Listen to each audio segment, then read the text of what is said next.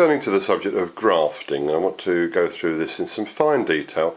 I'm not saying anything here I haven't said before, but I just want to show this in a new season for a lot of new subscribers, and also to set this out in fine detail. And I'm looking at the saddle graft particularly.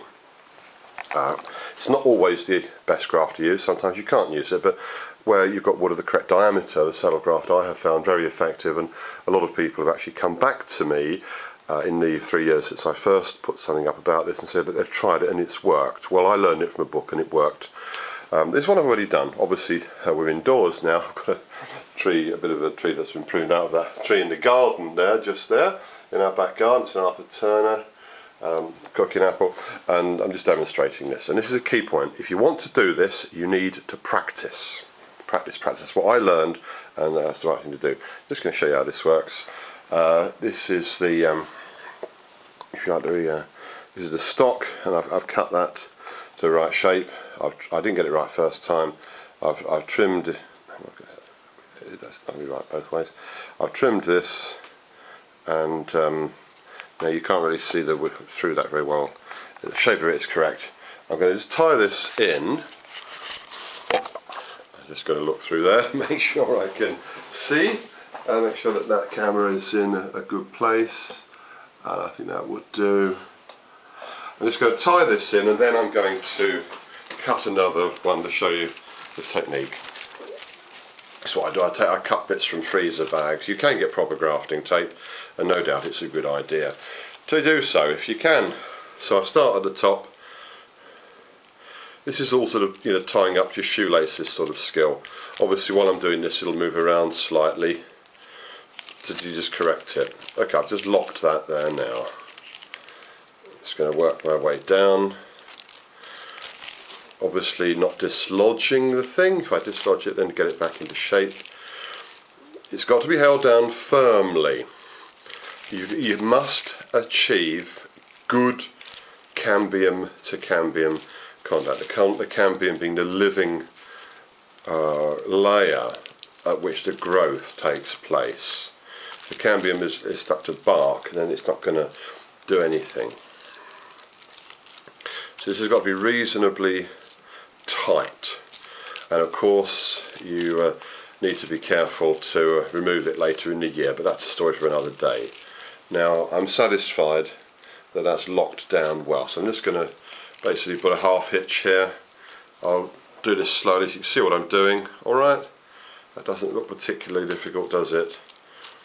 Make a loop. Forgive me for doing things slowly, but I do find, and please don't take me the wrong way when I say this, I do get asked a lot of obvious questions which I thought I'd answered, so I'm just doing this in slow motion.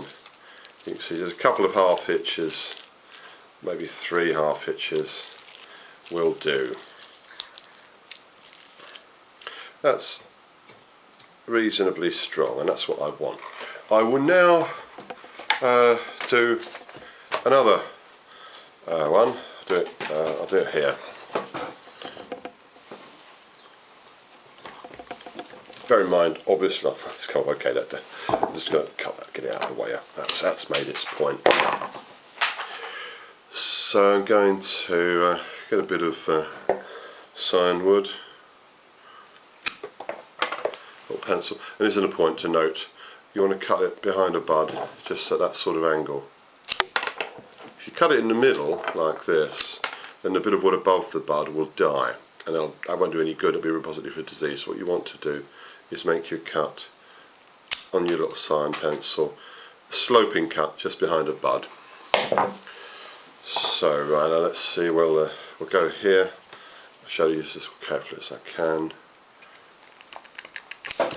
The knife I use here is an Opinel.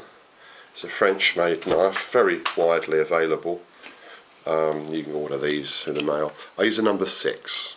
They make a number of different sizes.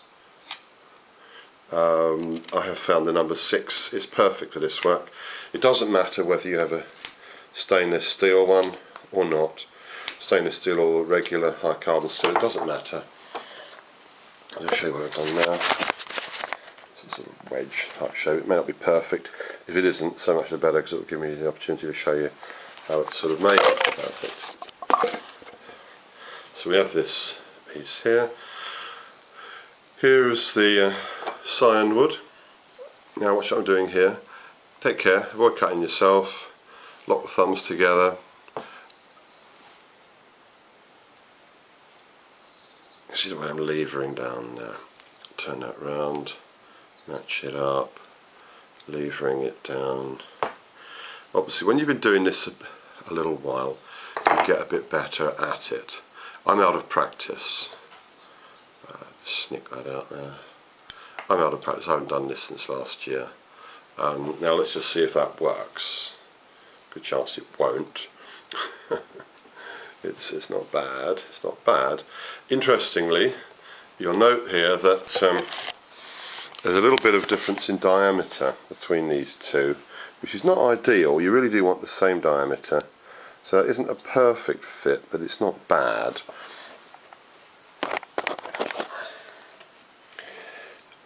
It wants to be improved a little bit, so I'm going to just make this a bit thinner. Now the receiving wood here is a bit thicker than the wood that's going on to it, and that isn't ideal. Don't worry.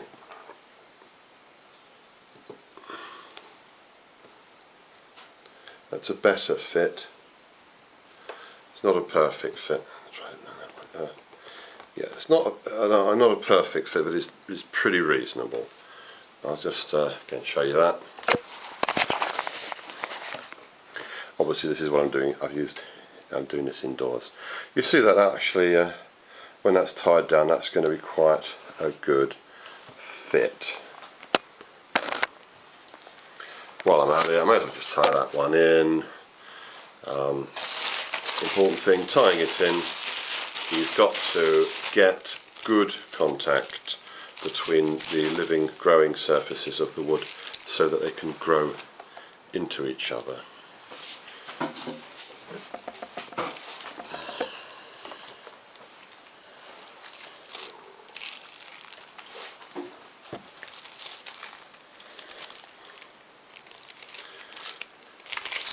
Obviously you need to have a very sharp blade on your knife, but I also like to sterilise mine as well. I carry a little bottle of methylated spirits with me, with a little rag attached to it by a string, and I wipe the knife blade every now and then.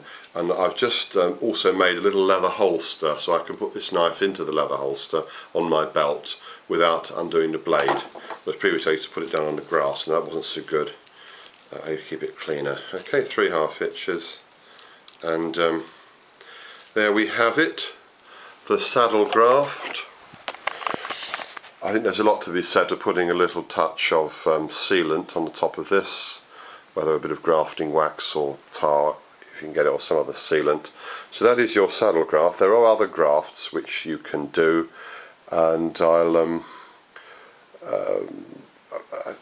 I'll show them in another video. But that's a saddle graft, which when you've got wood of roughly similar diameters, I find this is a very nice one. But the absolute key thing, you want a sharp knife with a small thin blade to do this.